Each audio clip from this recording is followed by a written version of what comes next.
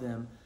There's something special about having a career close to your family and friends. And I got to do that at UC Davis, just a couple hours away, and have my parents in the stands for every event without having to worry about them needing to spend money to fly hours to see me. And so we want to continue to provide that opportunity and develop this program and develop faith in the California community that the kids can come here and find national level success. And that's the direction of this program right now. And we're going to continue to pour into it and pull them out here to Southern California. And we're also, being a private school, the cost is the same, whether you're in state or out of state. So that's nice. That allows us to also open up and recruit across the nation to bring individuals in like Caden Olin, who just won a state title from Nebraska, and he's a top 15 ranked recruit.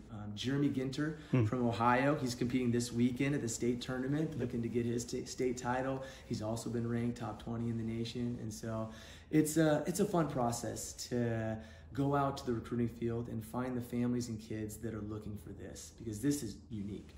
CBU is a unique school. It is a very specific school.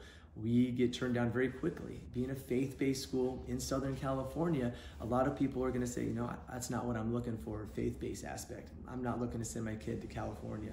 But those who are looking for it, it's so great to share this with them and get to let them know what is being built down here. CBU isn't Los Angeles, isn't San Francisco. We are our own little pocket of a faith-based institution that's doing something special, and it's fun to share the story and the vision that we're building.